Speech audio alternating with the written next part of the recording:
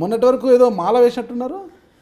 దీక్షలో తీసుకున్నామండి, non veg వాటికి దూరంగా ఉండాలి కొంచెం అని చెప్పి. ఇలాంటి వారు మాలను వేసుకొని సన్యాసిస్తేలా అంటే అలాని కాదండి, కొంచెం బ్యాలెన్స్ ఆఫ్ మైండ్ కోసం అని చెప్పి అప్పుడప్పుడు కొంచెం ఎక్స్ట్రాగా అగ్రెసివ్ అవుతున్నాం అని చెప్పి. బ్యాలెన్స్ తప్పుతుంటుంది అప్పుడప్పుడు మీకు.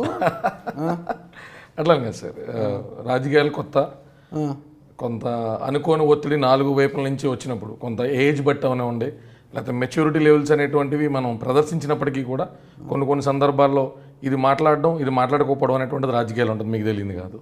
కొన్ని మాట్లాడకూడనటువంటి మాటలు కానీ, కొంత టెంపర్ బాగా లూజ్ అయినప్పుడు ఇది అవ్వడం కానీ, అంటే మన చెప్పాలంటే ఎర్లీ డేస్లో బాలారిస్తాలు అంటాం కదా సార్, అట్లన్నింటిని ఎదుర్కొంటున్న భాగంగా పవన్ కళ్యాణ్ గారిని కలవడం జరిగింది. దాటాం సార్. దాటడానికి పవన్ కళ్యాణ్ గారి సూచనల మేరకు కొంత. కళ్యాణ్ దిలీప్ శంకర్ గారు రాజకీయాలు కొత్త అంటే ఎవరు నమ్మరు కదా, ఎందుకంటే వాళ్ళ తాతల కాలం నుంచి కూడా అది రాజకీయ కుటుంబము.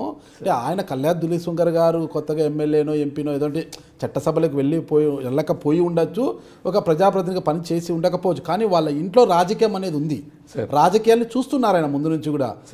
రాజశేఖర్ రెడ్డి గారికి వీరాభిమాని కూడా కళ్యాణ్ దిలీప్ శంకర్ గారు. అలాంటి కళ్యాణ్ దిలీప్ శంకర్ గారికి రాజకీయాలు కొత్త అనడం ఎంతవరకు కరెక్ట్? అంటే ఇప్పుడు అబ్జర్వ్ చేయడం వేరు sir, in the sense for example రాజకీయాలు అబ్జర్వ్ చేస్తూ ఉన్నాం అనుకోండి సార్, నేను కాసేపు ఏ పార్టీకి సంబంధించిన కాదనుకోండి సార్, అడ్మైరేషన్ అనేటువంటిది ఎవరి పట్లైనా ఉంటుంది. ఉదాహరణకి యాంకరింగ్ చేస్తున్నారు అనుకోండి, నాగరాజు గారు బాగా చేస్తున్నారు కదా, పలానా విక్రమ్ గారు బాగా చేస్తున్నారు కదా, పలానా వాళ్ళు అంటే దూరం నుంచి చూసినప్పుడు, ఒక కామన్ మ్యాన్ పూల్ నుంచి చూసినప్పుడు ప్రతి అచీవరు కూడా అడ్మైరబుల్గా అనిపిస్తారు కదా సార్ ప్రతి రంగంలోనూ. అట్లాగే పాలిటిక్స్లో చంద్రబాబు నాయుడు గారు కొన్ని విషయాల్లో అత్యద్భుతం అనిపించేవారు, నాకు రాజశేఖర రెడ్డి గారు కొన్ని విషయాలు అత్యద్భుతం అనిపించేవారు. అంటే బయట నుంచి కామన్ మ్యాన్ పూల్లో ఉన్నంతసేపు సిద్ధాంతాలు, పాలసీలు ఇవన్నీ ఉండవు కదా సార్. అచీవర్ ఇస్ అచీవర్, ఎందులో అచీవ్ అయినారు, భలే అచీవ్ అయ్యారు అనే ఫీలింగ్ ఉంటుంది.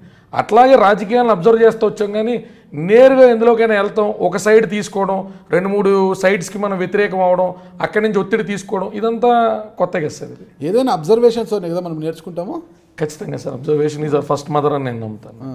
అలాగే నేర్చుకున్నారు కదా మొత్తం మీరు రాజకీయాలు మొత్తం. తక్కువ కాలంలోనే అతి ఎక్కువ నేర్చుకున్నట్టున్నారు. నేను ఇంకేం నేర్చుకోలేదు సార్, ఇంకా ఓనమాల దిద్దుతున్నాను. ఎక్కువ నేర్చుకొని మళ్ళీ లావ్ అయిపోయినట్టున్నారు, అందుకే ఎంతో కొంత ఇచ్చేయాలని తిరిగి ఇచ్చేస్తున్నట్టున్నారు కదా.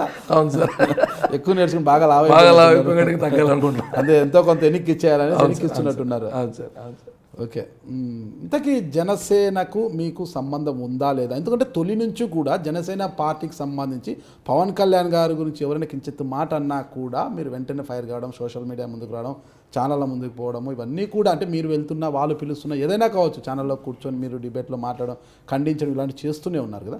అయినా ఇటీవల కాలంలో అసలుకు మీకు జనసేనకి ఎలాంటి సంబంధం లేదని కూడా కొన్ని వ్యాఖ్యలు వచ్చాయి. ఈ నేపథ్యంలో ప్రస్తుతం మీకు జనసేనతో సంబంధం ఉన్నట్టా లేదా? గతం నుంచి మీరు చేసిందంతా ఉదా ప్రయాసేనా? లేదు సార్, 100% సంబంధం ఉన్నట్టే. అయితే నేను ఎందాన్ని అదే చెప్తున్నాను కదా సార్, కొత్తగా ఉన్నటువంటి పార్టీ లీడర్లకైనా ఉండేటువంటి రెగ్యులర్ సమస్యలే.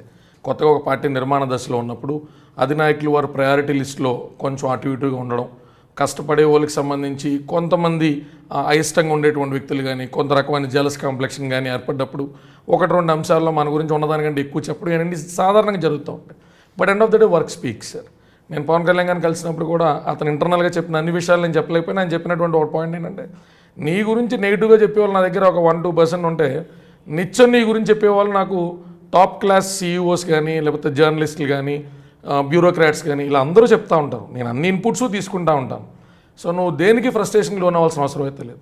సమయానుకూలంగా ఎవరికి ఏం జరగాలనేటువంటి న్యాయం పార్టీలో ఖచ్చితంగా జరుగుతుంది అన్నట్టు అని చెప్పారు. ఎప్పుడు కలిసారు పవన్ కళ్యాణ్ గారిని? మొన్న రీసెంట్గా మీరు నేను చెప్తున్నటువంటి వీడియో పెట్టినటువంటి ఒక 3 డేస్కి నాకు పార్టీ ఆఫీస్ నుంచి కాల్ రావడం. నేను అప్పటికి మా పాప పుట్టిందని 10 డేస్ అయింది. సో నేను కంప్లీట్ చేసుకుని అక్కడ చిన్న చిన్న రిచువల్స్ అన్నీ ఉంటే అవి కంప్లీట్ చేసుకుని వస్తాను. వైజాగ్ నుంచి హైదరాబాద్ వచ్చి పవన్ కళ్యాణ్ గారిని అదే రోజు సాయంత్రం కలవడం జరిగింది. ఏమన్నారు కలిసి వెంటనే? ఏమంటే చాలా పెద్ద బాధ్యతలు మోయాలనుకున్నప్పుడు చిన్న చిన్న వాటికి ఫ్రస్ట్రేట్ అయ్యి బ్యాలెన్స్ తప్పేస్తూ ఉంటే రేపు పొద్దున్న బాధ్యతలు ఎలా నిర్వర్తిస్తారు, ఫస్ట్ మాట అన్నదా. దాని ఇటువంటి నాకు బ్యాలెన్స్ తప్పారా మీరు? అంటే ఇప్పుడు నేను ఏమంటానంటే సార్, జస్టిఫికేషన్ అనేటువంటిది నా పాయింట్ ఆఫ్ వ్యూలో, నా పర్స్పెక్టివ్లో ఎప్పుడు నేను రైటర్ అనుకుంటాను కదా సార్.